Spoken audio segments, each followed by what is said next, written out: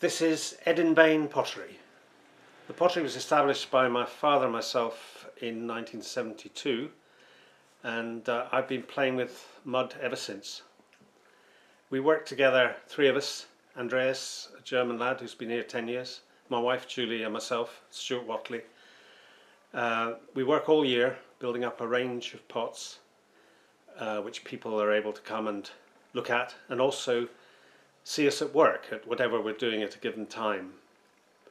We have wheels next to the gallery, so if we're working on a throwing session, people can watch us. If we're putting handles on, people can watch us, and so on.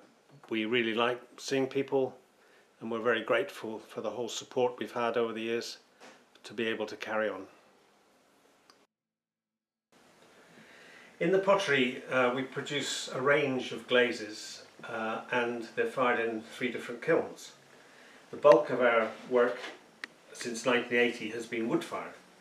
This pot has no decoration on the outside, it's just the fine ash from the wood fire landing on the pot, becoming toasty as it fires. It's dead simple. Now we use that same wood ash effect in our ranges.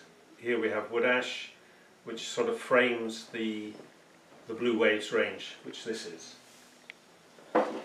We also use it on rims of our ebb and flow range, which is a core glaze range.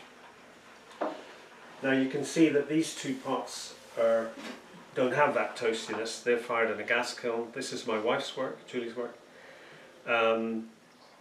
This came out of a terrible journey sailing across the Minch, where she had to express her anxiety some way, and she's made these pots for a while in a gas kiln. We also have a salt-glazed kiln.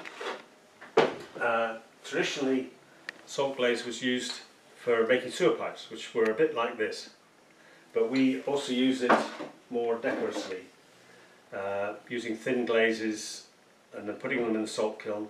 The salt is added towards the end of the firing, and the sodium in the salt makes a glaze with the surface of the clay. So that's our ranges. Here we have one of our little gas kilns. This is Andreas's work. It's been fired, he's partly unloaded it, but you can see how we stack things. Also, it's interesting to show the difference before and after.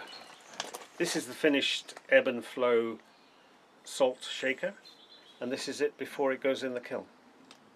It's quite a contrast.